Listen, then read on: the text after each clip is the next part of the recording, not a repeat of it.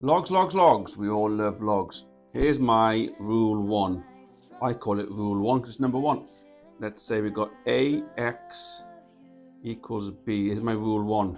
So x equals log ab. You'll see it on your calculator where it's like that. Log, be like that. There might be a bracket. We can use this law to find what x would be, because something to the power x is b. We can use logs. So let's, for example, 3x equals 81.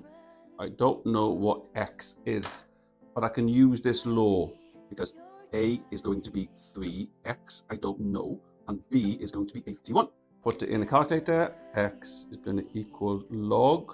Put down a 3 down there when you do on your calculator, and then 81 in there. That'll give you the answer. It's going to be 4.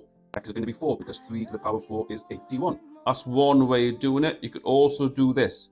Natural log 81 over natural log 3. It'll also give you 4. Logs, amazing. More coming.